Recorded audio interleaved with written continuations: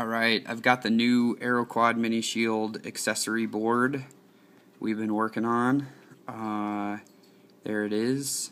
It's pretty nice. Good in purple. This is the prototype. It matches up just to show you a picture of the mini. Here's a mini board, and they match up pretty much right exactly on top of each other. Holes look good. They all go right through and everything.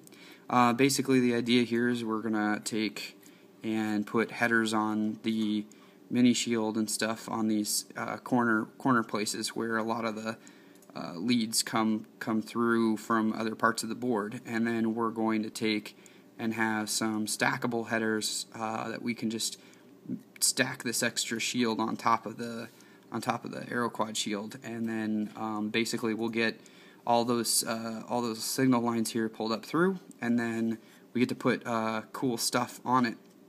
So taking a look at the mini shield real quick, we've got some lines here for an xbee, so we can put an xbee in there. If you're a fan of the APC wireless signals, dealies for serial communication, there's lines up here for those. Of course, all the four corners just lead down to essentially the available lines that are on the AeroQuad shield. And then there's a spot here for a barometric pressure sensor, so you could add baro to your mini shield. There's a spot here for a magnetometer, which is there for adding a mag to your mini shield. And then there's another spot here for adding a 9-DOF board. If you want to just say you don't, I guess, like your 6-DOF, or your 6-DOF doesn't work or something like that, you could potentially take this off, take your 6-DOF off of the mini shield and just add a 9-DOF board to get your like a replacement or something like that. Additionally, up in the corner here we got a couple of little leads for a reset button. You can mount a reset button on there because the shield obviously covers up the Pro Mini, which is on the mini shield, which has the reset button on it. So now this shield has a reset. That's pretty much it. We've got some lines here for pulling up the digital 12 and digital 13 pins, which the Mini doesn't really use, so you can use them for something else. And this shield exposes those here. We got some analog lines here that are similar to, or they're actually exactly the same as the ones that are on the shield itself. It's just you pull them up top so that we could use them up there. Yeah, and that's, for the most part, that's it. What I'm going to do here is use my ohm meter which I have, to test all the lines. This is a prototype, so I just want to make sure all the connections were good, and first of all, the boards came out okay, and then second of all, that we actually had our Eagle files correct with all the connections. So I'm going to ohm those up, and then I'll be back, and I'll review the components that I'm going to solder onto mine, and then we'll do it. Okay. All right, I've taken and tested all the leads on my ohm meter, and zoom. Okay. And everything seems to be checking out okay. I think everything essentially leads to where it should be. I'm getting, no resistances where I should, or little to no, and then I'm getting no shorted connections. So everything seems to look good. All the traces seem to be great, and the board checks out okay. So now what I'm going to do here is I got a couple of pieces here I'll show off. Put that down.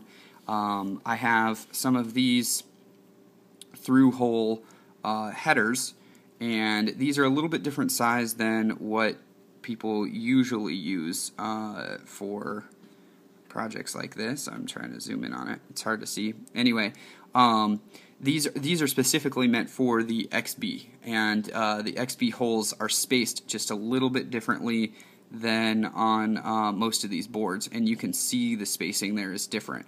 So these I found on SparkFun's website. They're specifically meant for an xbee, so that you can basically stick an xbee into those headers and plug it in and unplug it whenever you want, without having to solder anything in. So these headers are good for that. I have 2 of them here. We're going to put them both on the board, and then I will be able to take an xbee, which I have one here. and it mounts. It just mounts directly in there into those through-hole headers, and so the XBee will go on like that.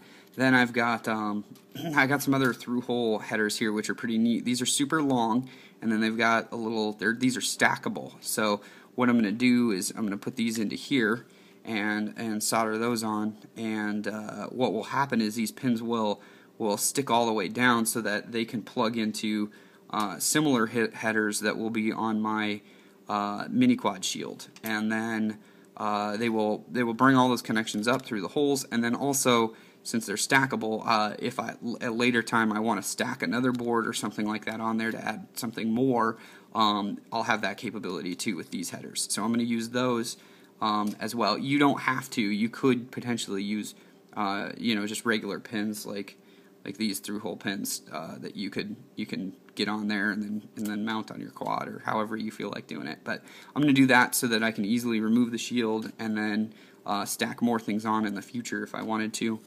Also, I have here. I'm going to add my magnetometer here. That's going to add some more functionality to my shield that I currently don't have, because I don't have a mag on mine, and I'd like to, just to see how it works and how it helps using the heading hold. So essentially that goes right here on the board, and I'm going to use just some regular through-hole pins. This should be this is going to be mounted just the same way we mounted the same way that we mounted the other sensors on the mini quad shield. So this shouldn't be too different than the way that works. And then I also have a baro here, barometer, and I'm going to put that on my board in its spot, doing the same thing I do with the mag. So I'm going to be basically using this shield. I'm going to add wireless communication with my xbee, and then I'm going to add a mag so I can do heading hold and have another sensor there for all the stabilization, and then barometer will be added so that I can do altitude hold. And I've tested the code does fit on the Pro Mini, which is what the AeroQuad Mini Shield runs on. It does fit, so I can add all that code on there, and the sensors and the accessory board will add all that cool stuff on there for me. So I'm going to go solder some of these things together and get it all set up, and then let you know how it goes when I'm done with that. Alright, so I am back, and I have a couple of things to show. First of all, I have my mini quad shield. Here it is, and I've modified it by adding these headers that we were talking about earlier onto it, which makes my new accessory shield stackable onto the mini quad shield here. One thing I will note is I got from SparkFun, when I first put my shield together, these 90-degree 3-pin headers, which are really super cool having on this. It makes all of these connections for the motors and the transmitter plugs. It all pulls them all out and makes them come straight out the side, which is really nice for me to plug jumper wires into all of these. Really handy, and it looks like that's going to be kind of necessary if you want to use this stackable shield, because I can imagine if these came straight up, then you'd be kind of screwed in plugging things in and using the shield. But that's the changes I made to my mini shield, which was pretty easy, and then added that stuff in. Now the second thing is, here is the finished accessory shield. Here's my mag and my baro. I covered the baro in foam with some electrical tape. I didn't have heat shrink tubing. That's what most people have been using, but I didn't have heat shrink tubing, so I just used electrical tape. Hopefully this protects my baro enough from the prop wash that I don't get weird data.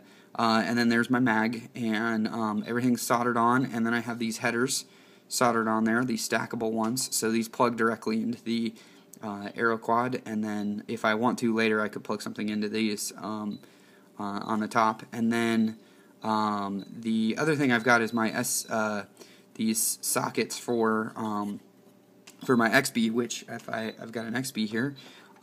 Now these are perfectly spaced for an xbee, so I can plug plug it directly in here. It's kind of weird coordinating your hands when looking through the camera. Okay, there we go. So my XBee is plugged in, and that's that. So there's all my little new accessories plugged into the shield. Oop, turn around there. There we go. And you can see that on the silk screen the X and Y are there, which helps you orient it against the mini shield, which you can't see the mini shield's X and Y silk screen stuff because it's underneath the Pro Mini. But the thing that you got to keep in mind is that it goes like so. So essentially you have to overlay it correctly. The easiest reference point, I guess, is the fact that all these analog pins down in the corner here are on the mini shield there, and you want to make sure they're oriented the same, like they overlap each other basically. I didn't choose to put any headers on those because I didn't really care about pulling them up.